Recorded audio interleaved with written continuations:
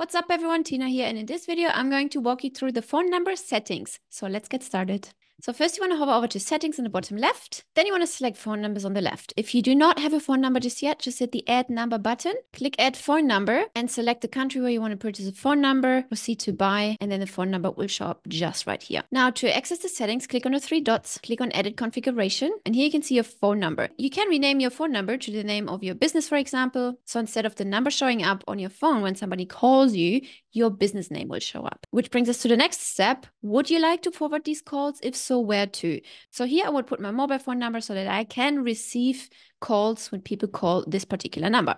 If you check this particular box, that means your name or your business phone number will appear on your screen and not the caller ID. I found that very handy because that way I know, okay, this phone call is business. So this next option is only applicable for verified numbers. So basically what this means is that your number shows as the caller ID in outbound calls. If you call somebody, your phone number will show up on their phone. Next up, enable call connect feature. This means that the feature mandates the receiver to press any key to establish the connection for the call. So if they don't press any key, the call doesn't get through. Next up is the whisper message. A whisper message is something like you have a call from your agency name. So whenever you pick up the phone, you press any key, you pick up the phone, you take the call, and then the whisper message gets played, which says, hey, you have a new call from your agency name. Next up is the call recording. If you check mark this, the system automatically records the call for quality purposes. Another cool thing is it immediately saves the recording in the conversations tab within that particular contact. So if you go to conversations and you select a contact that you've just called or that just called you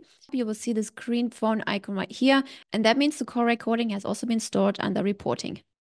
If you turn this on, please make sure that this actually also requires a whisper message, such as this call will be recorded for quality purposes, so the person knows they are being recorded. Next up is the incoming call timeout and the outgoing call timeout. What does that mean? Well, if somebody rings the number you've just purchased, how many seconds do you want it to ring before timing out? So for example, if you're forwarding these calls to your personal phone and you have a separate voicemail for your personal phone and you don't want these people to hear your personal voicemail, then you want to change this to 4 seconds to make sure that these people never hear that voicemail. Alternatively, if you want to send all of these calls straight to voicemail, then you just want to change this to 1 second. And outgoing call time means how long do you want the phone to ring until it drops out so you can move on to the next person. Let's say 60 seconds. If somebody didn't pick up for 60 seconds, we move on to the next lead. So if you wanted to have a voicemail, remember you can hover over to business profile and then upload your voicemail right there as an MP3 file. Next up is the ring incoming call to all users. On the drop-down menu, you can select your user.